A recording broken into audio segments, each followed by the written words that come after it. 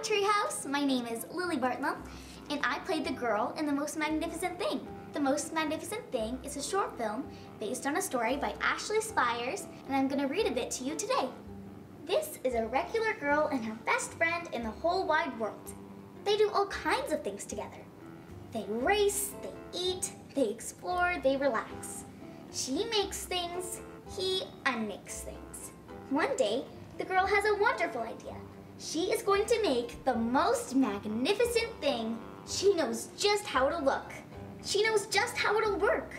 All she has to do is make it, and she makes things all the time. Easy peasy. First, she hires an assistant. Next, they gather their supplies. They set up somewhere out of the way and get to work. The girl tinkers and hammers and measures, while her assistant pounces and growls and chews.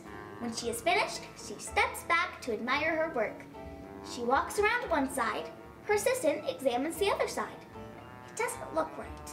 Her assistant picks it up and gives it a shake. It doesn't feel right either. They are shocked to discover that the thing isn't magnificent or good. It isn't even kind of sort of okay. It is all wrong.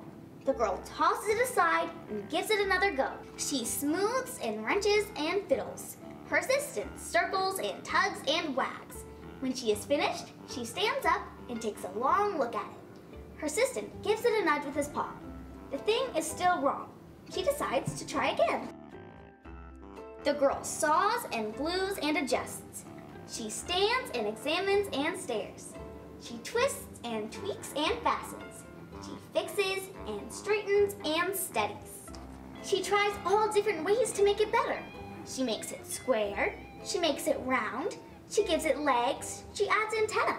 She makes it fuzzy, she makes it long, short, rough, smooth, big, small. One even smells of stinky cheese.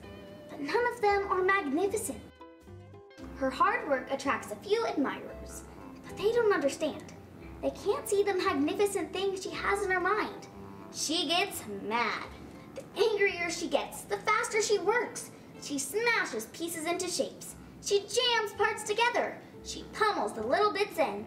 Her hands feel too big to work, and her brain is too full of the not right things. If only the thing would just work.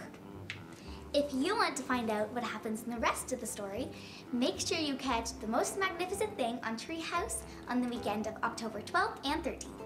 You can check out the description below or go to treehousetv.com for tune-in times. Oh, and of course, subscribe to Treehouse's YouTube channel for more fun videos.